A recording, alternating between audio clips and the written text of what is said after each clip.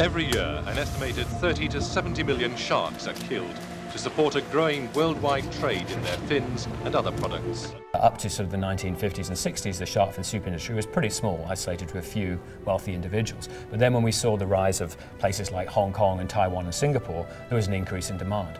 But that increase in demand was absolutely dwarfed with the economic expansion of China. So now in China, from our surveys, it seemed like probably around 100 million people are eating shark fin soup in China alone. And so the scale and pace of the destruction of sharks has really gone up rapidly in the last 10 or so years.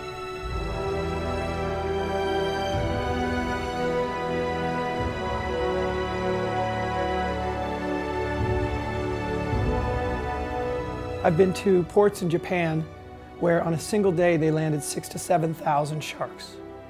I've been in ports in Taiwan where a single boat has unloaded 10,000 fins off one trip. And when you consider the magnitude of these fleets that are fishing around the world, you quickly get an idea of the scale of this industry. It's no different than killing an elephant for its tusk or dehorning a rhinoceros for its horn. People enjoy it, they like it, they feel their nutrition value.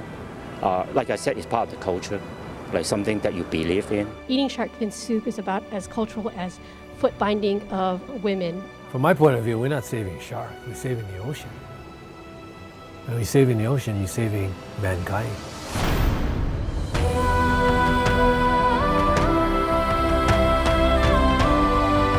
Now that we have found a way to actually make progress, we can't stop. We have to keep this wave going. This is momentum that we've never had before.